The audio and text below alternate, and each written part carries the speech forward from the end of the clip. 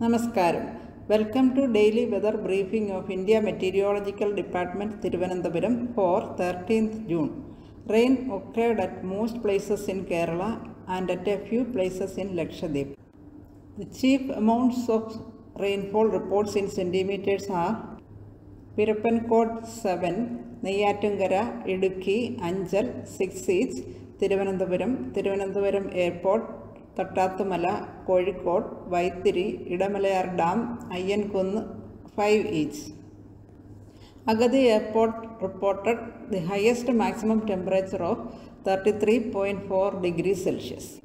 Punalur in Kollam district reported the lowest minimum temperature of 20 degrees Celsius in the plains of Kerala. Monsoon rainfall with effect from June 1st.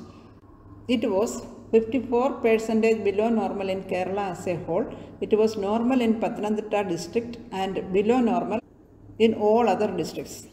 The main synoptic situation affecting the weather of Kerala and Lakshadweep. A trough runs at mean sea level over southeast and adjoining east central Arabian Sea of Kerala Karnataka coast.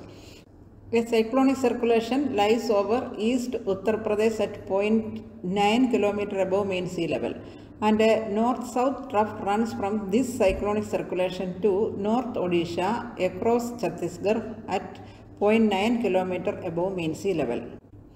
Weather forecast and warnings for next 5 days. Rain or thunder showers is most likely to occur at most places on 13th and 14th June and at many places on 15th and 17th June in Kerala, and at many places for the next 5 days in Lakshadweep. Heavy rainfall is likely to occur at isolated places in Kerala on 13th. Thunderstorm warning. Thunderstorm with lightning accompanied by gusty wind speed reaching 30 to 40 km per hour is very likely to occur at one or two places in Kerala for next 5 days and in Lakshadweep on 13th June.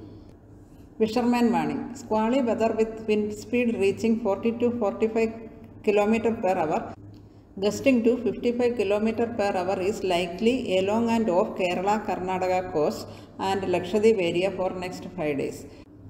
Fishermen are advised not to venture into these areas. In addition to this, wind warnings are there for East Central Arabian Sea, Northeast Arabian Sea, Comorin area, South Tamil Nadu coast, Gulf of Mannar, Sri Lankan coasts, South and East Central Bay of Bengal and Andaman Sea.